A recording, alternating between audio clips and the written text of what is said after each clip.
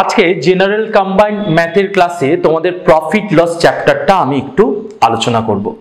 Profit loss আগামী যে পরীক্ষাগুলো আসছে, যেমন ধরো ক্লার্কশিপ বা আইসিডিএস অথবা রেলের পরীক্ষা অথবা ধরো WBCS মেইন এক্সাম, প্রত্যেকটা পরীক্ষায় কিন্তু প্রফিট লস একটা ইম্পর্টেন্ট চ্যাপ্টার। কিন্তু এই চ্যাপ্টারটা শুরুতে আমি কিছু বলতে চাইছি। কিরকম? প্রফিট লস চ্যাপ্টারটা আমি দেখেছি বেশিরভাগ ছেলেমেয়ে ফর্মুলা ওরিয়েন্টেড আলোচনার দিকে চলে যায়। আমি বলবো ফর্মুলা ছাড়া প্রফিট লস চ্যাপ্টারটা যে আমাদের সলিউশন করা যায়, প্রফিট লস চ্যাপ্টারের অঙ্ক সেটা কিভাবে করব বা করা যায় যে সেই বিষয়টা আমরা দেখব। সাপোজ প্রফিট অথবা লস, প্রফিট অর লস কার উপর বেস করে হয়? মনে রাখবে অঙ্কে যদি কিছু দেওয়া না থাকে তার প্রফিট আর লস সবসময় কস্ট প্রাইসের উপর হয়। আর যদি অঙ্কে মেনশন থাকে যে সেলিং প্রাইসের উপর প্রফিট অথবা লস হলো, সেক্ষেত্রে আমরা সেলিং প্রাইসের উপর প্রফিট অথবা লস ধরে নেব। কিন্তু যখন কিছু বলা থাকবে না, ভালো করে শুনে নাও এই জায়গাটা, তখন কিন্তু আমরা প্রফিট আর লস পার্সেন্টেজ কার উপর বের করব? কস্ট প্রাইসের উপর বের করব। যেমন ধরো আমি বললাম প্রফিট ₹50, কস্ট প্রাইস কত? সাপোজ ধরো কস্ট প্রাইস হচ্ছে 500। এখন প্রশ্ন হচ্ছে যে প্রফিট পার্সেন্টেজ কত? প্রফিট পার্সেন্টেজ আমরা বের করব কিভাবে বলো? প্রথমে profit by cost price into 100। তোমাদের আমি বলেছিলাম যে প্রফিট অথবা লস কার উপর বেস করে হবে? কস্ট প্রাইসের উপর বেস করে হবে। তাহলে একটু কাটাকুটি করি, কত পাচ্ছি বলো? 10, এটা কেটে দিলে 10, তার মানে আমি 10% প্রফিট পাচ্ছি যদি প্রফিটটা হয় 50 টাকা আর কস্ট প্রাইসটা থাকে 500 টাকা। এবার আমরা প্রফিট লসের কিছু বেসিক সামে যাব। যেমন ধরো বলতে চাইছি কোন একটা পরীক্ষায় খুব কমন কোয়েশ্চেন, এরকম প্রশ্ন এসছে যে প্রফিট হয়েছে 20% on selling price, so find profit percentage on cost price। প্রশ্নটা একটু দেখো, জাস্ট আমি এখানে ছোট্ট করে প্রশ্নটা লিখেছি যে প্রফিট 20% হচ্ছে সেলিং প্রাইসের উপর, তোমাকে ফাইন্ড করতে হবে profit percentage on cost price. একটু ফলো করো, তাহলে আমাদের কিন্তু বলেই দিয়েছে সেলিং প্রাইসের উপর প্রফিট, তাই না? তুমি এক কাজ করো, সেলিং প্রাইসটা ধরে নাও ₹100। আচ্ছা, সেলিং প্রাইসটা যদি ₹100 হয়, বলো তো প্রফিট কত হবে? প্রফিট ডেফিনেটলি হবে 100 এর উপর 20% কত পাচ্ছি বলো? 100 এর উপর 20% আমরা মুখেই করে ফেলতে পারি ₹20। তার মানে কস্ট প্রাইস কত?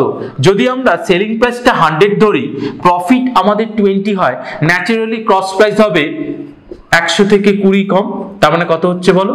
80। তার মানে profit percentage on cost price কত হবে? Profit percentage on cost price definitely profit divided by cost price into 100। আমাদের দেখো ডিরেক্ট আনসার বেরিয়ে যাবে 25%। তার মানে আমরা বললাম প্রফিট আমাদের পার্সেন্টেজ হচ্ছে 25%, কার উপর? কস্ট প্রাইসের উপর বেরিয়ে গেল। এই জন্য তোমাদের এক্স ধরে বা আলাদা কোনো ফর্মুলা মুখস্থ রেখে অঙ্ক করার কোনো প্রয়োজন নেই। যেমন এই ধরনের আরেকটা প্রশ্নে আসি, যেখানে সত্যি আমাদের ফর্মুলা লাগে না, ফর্মুলা মনে করে ব্রেনটাকে বা মাথাটাকে এঙ্গেজ করার কোনো প্রয়োজন নেই, আমরা সরাসরি ফর্মুলা ছাড়া অঙ্ক করে ফেলতে পারি শুধুমাত্র কনসেপ্টের মাধ্যমে। সাপোজ ধরো বলা হলো 1 টাকায় এক ব্যক্তি 5টা লেমন বিক্রি করেছে। 5টা লেমন বিক্রি করেছে। A person sell 5 lemons for ₹1 and he profits or he gains 40%। ভালো করে শোনো, 1 টাকায় 5টা লেবু বিক্রি করে ও 40% গেইন করেছে। প্রশ্ন কি? প্রশ্ন হচ্ছে উনি 1 টাকায় কটা লেবু নিজে কিনেছিলেন। দেখো ফলো করো, কি বলতে চাইছি আমরা, কিভাবে এগোতে চাইছি? Cost price, selling price. Cost price যখন 100, তখন সেলিং প্রাইসকে কত হতে হবে? 140, তবে না আমাদের 40% প্রফিট থাকবে। তাই যদি হয় প্রাইস রেশিওটা কত পাচ্ছি একটু দেখে নাও তো। প্রাইস রেশিও মূল্যের অনুপাত কত পাচ্ছি, জাস্ট একটা সলিউশন ছোট্ট 5:7, 2 দিয়ে কাটলাম, একেও 2 দিয়ে ক্যান্সেল করলাম।